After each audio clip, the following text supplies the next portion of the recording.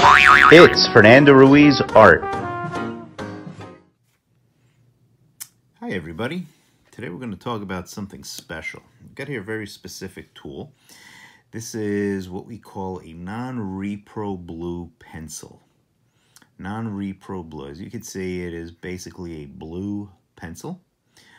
And the reason it's called Non-Repro blue is because traditionally speaking, when people would draw with this pencil, the light blue lines that the pencil would make would not be picked up by most Xerox machines, photocopy machines. And even still, even with all the computer technology today, non-repro blue pencils can really be very light. And if you're scanning in black and white, chances are this won't be, it'll be either very light or it won't be picked up at all. So because of that, the non-repro blue pencil has become a real, it's become a good tool to use for your underdrawing. Now, we've discussed in the past what the underdrawing is, and I'm going to be doing a little bit of underdrawing here with the non-repro blue pencil. So the underdrawing, of course, is the sketchy, and I really hope my camera is going to pick this up. Again, the non-repro blue is very light. I may push the blueness a little bit more just so that it does show up on camera. So I may be using this a little more heavily than I normally would. But I'm drawing those the construction lines, the basic shapes, all of that that preliminary structural stuff before you get to the real finished line, the real finished drawing. Now, how far you want to go with this stage, that is really up to you. And it really depends on your own level of comfort. So, if you are not very certain of your drawing, you may want to do a little bit more at this stage. You may want to, do a little bit more work at this stage because these lines are light. So it represents a little bit less of a commitment because these lines are so light. Or some people who are a bit more sure of their own lines, they may be able to get away with very little in terms of an underdrawing. So this can vary from artist to artist, and it's totally a matter of personal preference, comfort, and the results that you get. Now, one thing I want to point out here is and these non-repro blue pencils, if you go to an art store like the great Kubert School art store, which I recommend very much in Dover, New Jersey, and they are available online if you ever want to order something. But if you go to an art store and you check out their non-repro blue pencils, or sometimes just called blue pencils, you'll notice that there's a big range of blue. They're not all as light as I'm using here. Some are darker. Some are really, really dark. There's also some people will do this with a red pencil. Again, it really just boils down to personal preference. As always, I always recommend that people just try everything and see what they like best. And again, I'm going really dark and very tight with my lines here, just so that you can really see it better. Again, if this is all underdrawing, so nobody sees these lines technically. You could even plan out things like shadows a little bit. And of course, this is all intended to be below your final dark lines. Now, one thing I want to point out, which I was about to say before, but as always, I sidetrack myself. These pencils have a very waxy consistency to them. So what that means is they're going to wear away very much as you're working with them, especially if you're doing what I'm doing now, which is kind of laying in these dark areas, these big areas of shadow. So they're going to wear away a lot. Be ready for that. Me, what I like to do, I like to keep an electric pencil sharpener handy. The little, you know, non-powered, hand-turned pencil sharpeners, just, you know, that gets old fast. So I just like my electric sharpener, which I have over here off camera, and I just stick in the pencil and let it sharpen the point again. Now, the other issue with the waxiness of this pencil is that it can give you trouble when it comes time to ink. Now, if you ink digitally, well, that won't be a problem. But if you're inking directly on the original, the waxiness of the pencil will repel the Black India ink. So it's kind of like you're inking on top of crayon, which can be tough. So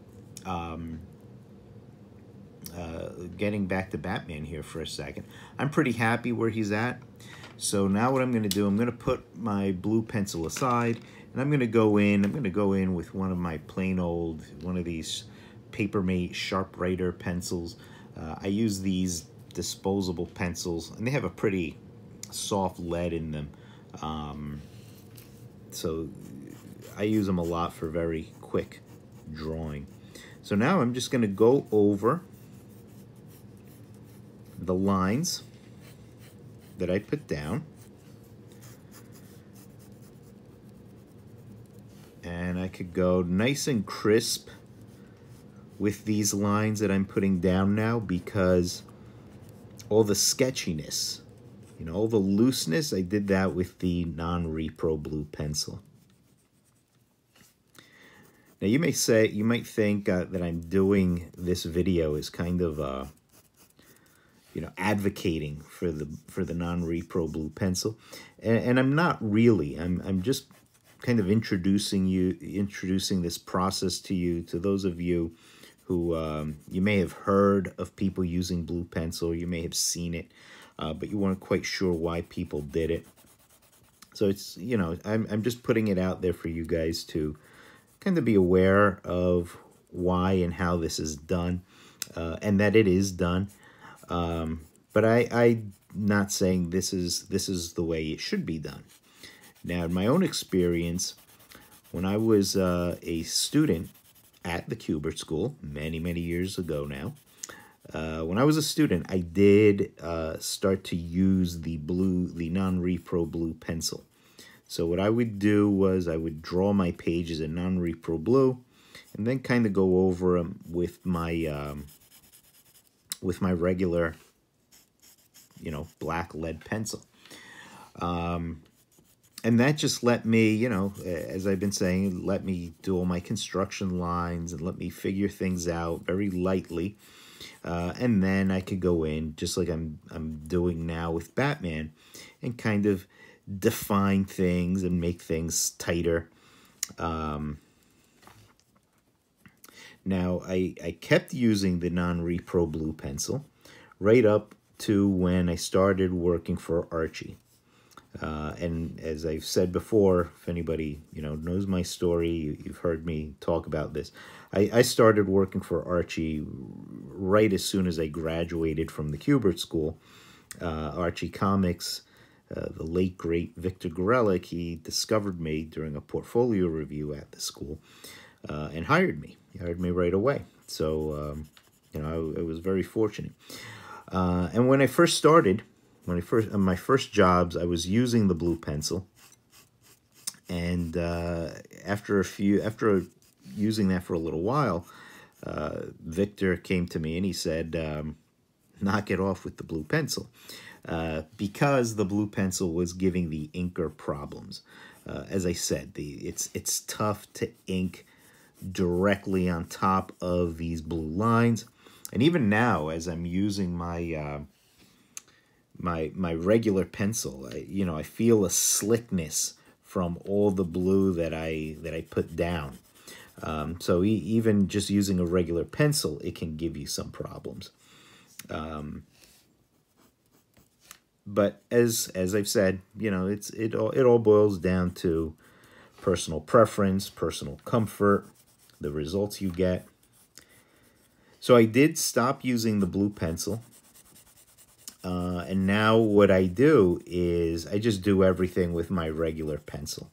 And most of my real intricate pencil drawing is done with this. And this is a 0.5 millimeter mechanical pencil with an HB lead inside of it. And that's really, I think, 99.9% of my drawing is done with that. Yeah, sometimes I go to this paper, this Papermate Sharpwriter, just for some quick drawing like I'm doing here now. But most of my pages, most of my professional work is done with my 0.5 millimeter. And one thing I noticed when I stopped using the blue line, the Non-Repro blue pencil, I got a whole lot faster. Because what I was really doing was I was drawing every page, every panel, I was drawing it twice. Without the blue line, without that stage of the Non-Repro blue pencil, I really picked up my pace. I really kind of consolidated my process. So I stopped using it, and I really, I only use it, I only do stuff with it for demos like I'm doing here. So Batman is just about done here. Now one thing, since I'm erasing a little bit here, it comes to mind. The Non-Repro blue pencil doesn't erase well, okay? Which is another issue inkers have with it, especially when an artist really cakes it on. An inker wants to try and lift it up so that he could ink a little more easily, but they'll find that, it doesn't come up easily. It doesn't erase very quickly, very easily. So that's yet another drawback to it. So there's pluses and minuses to it. And as always, I urge everybody, give it a shot. You may end up liking it. You may end up hating it and never using it again. But, it's up to you. It's your process. So give it a go. Give it a shot. Experiment with it. Let me know what you think about it. Comment in the comments below. Share your thoughts. Share your experiences with the Non-Repro blue. Yay or nay. So that's it. What do you think of Batman here? Did he work out well? Brush away some of those fuzzies. Now if I scan the Batman here, if I scanned him as a black and white line image, you really wouldn't see the you wouldn't see any of these blue pencil lines that you might be seeing right now. But if I did scan him in full color, yeah, the blue pencil lines would be there.